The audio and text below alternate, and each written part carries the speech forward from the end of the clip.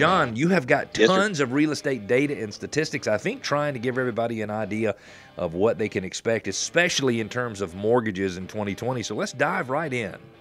Yeah, it's a year we're really excited about in the mortgage industry. We think there's a lot of opportunity for people to buy homes, people to finance homes, and the biggest mover on that is interest rates. I mean, we've talked about this a couple of different times on the show, but we can't talk about it enough. You know that at this time last year, the average 30-year fixed mortgage rate was running around 4.75. And John, I hate to correct you, but I saw plenty of them at 5 as well.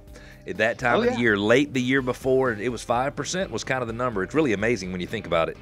Absolutely, absolutely. There certainly was some higher than that, but if we just take 4.75, we're now trending a whole point or more below that.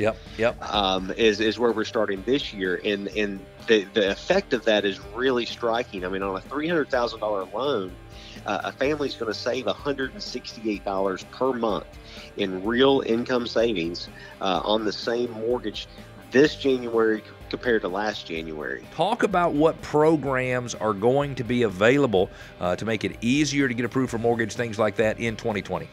Yeah, that's the thing. I mean, along with interest rates being as low as they've ever been, you now have, really for the first time in the last 13 years, credit is easier to get, is the simple way to say that. Whether that's programs coming into the market that can deal with less than perfect credit. You know, you've had a ding in the past. The credit scores aren't where you would want them to be. There's options for you now that weren't there 2 or 3 years ago. Down payment is still the biggest hurdle for a first-time home buyer to get into the buying market. There's more and more assistance programs becoming available that can partner with the old standby programs like FHA to provide assistance and help with the down payment. John, give us some additional forecast or your forecast for the housing market in 2020, please, sir.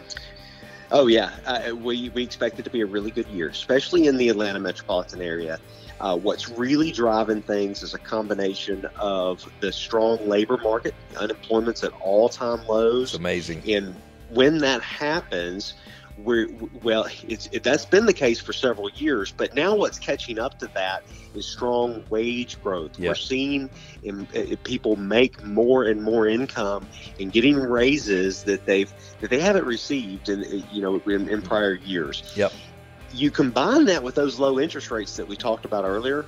What that means is that the average buyer can afford to purchase more home, a higher purchase price with the same what was disposable income for them in the past. So, John, so that's really driving the market. When you started sharing this information with me, you got me so excited, and I remembered seeing a chart from the National Association of Realtors that says historically the average family in the U.S. spends 21.2% of their income on housing.